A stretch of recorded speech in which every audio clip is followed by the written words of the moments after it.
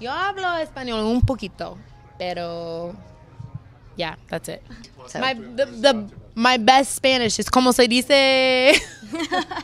Kayla Harrison para UFC en español. Kayla, how did you experience this UFC debut on UFC 300? Amazing. It was magic. All of it. You know, the walk, the crowd, fighting Holly at UFC 300, the biggest card they've ever had. Making my debut this way is really magical, and I'm very grateful and honored and happy. Tell me more about the moment when you feel that Holly Holm tapped. I was shocked. A little shocked. Happy. Yeah, because you neutralized the striking game of Holly, go to the ground and submit it. So how was the strategy for you at the beginning? Yeah, no, this was the strategy, was to close the distance, get a takedown, utilize my grappling and ground and pound, and look for a submission if it was there.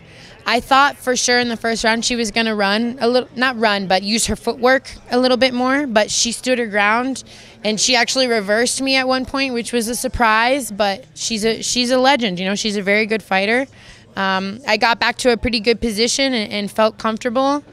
And she's tough. I know that some of the punches that I landed in the first round were really hard. So I was kind of surprised when she didn't give up, but kept my composure and was able to get the finish in the second round.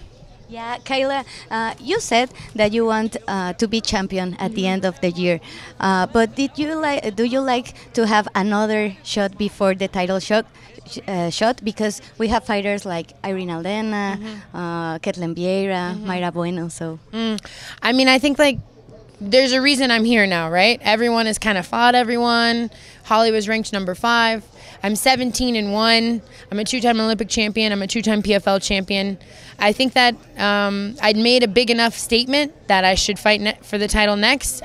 I'll do whatever the bosses say, but my goal is to fight for the title by the end of the year. Okay, finally, Amanda Nunes posted a video as saying I was waiting for your call. What do you think about it? I don't think much. Amanda's not the UFC champion. She retired. If she was UFC champion, I would have said, hey, Amanda, I'm here. But I would love to fight for a title and then fight Amanda if she wants to come back. Thank you very much. Thank you.